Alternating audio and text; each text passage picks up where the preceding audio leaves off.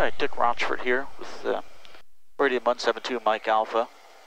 We're on our way to the initial approach fix. Altitude 200 to go. MEMSA at Destin, Delta Tango Sierra.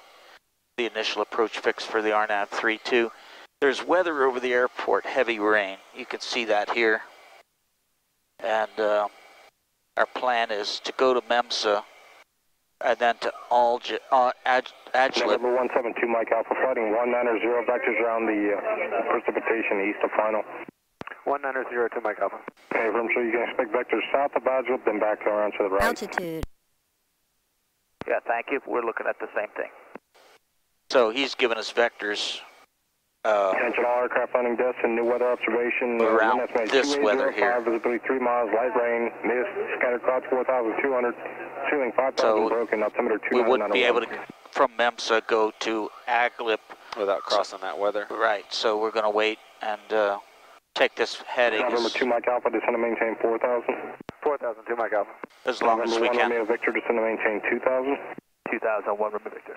And in fact, we are in light rain now, so it would be fair to adjust this tilt such that we're in green as we sit here. Since we're in light rain, we would like the radar to paint it. Yeah, we're too close to the ground. Never mind. November 1 Romeo Victor, turn left turn, heading 040 vectors to final. All right, left turn, back around to 040 vectors to final, 1 Romeo Victor. So we're not expecting bumps per se, so 500 pounds clean level. Good, okay. Gives us VA ice penetration speed. This heading looks good for now.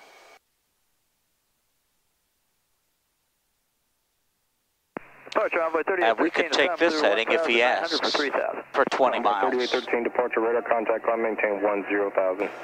So this is a wait and see. The weather's moving slowly through this Gulf coastal area. We've been seeing it really for the last 3 days, off and on, without any frontal passage, of course. So, guys, without radar, this kind of thing would be impossible. So there's no point at this range to even look at NEXRAD, but if you're curious, and I am, Altitude 1,000 to go. we go back to NEXRAD, and there's NEXRAD, which oddly it's correlating pretty well, and I would argue the reason it's correlating well is because it's moving slowly.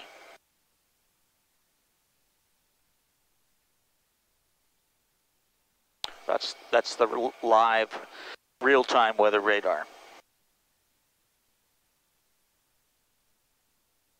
This is Dick Rochfort. Fly safely. Train off it.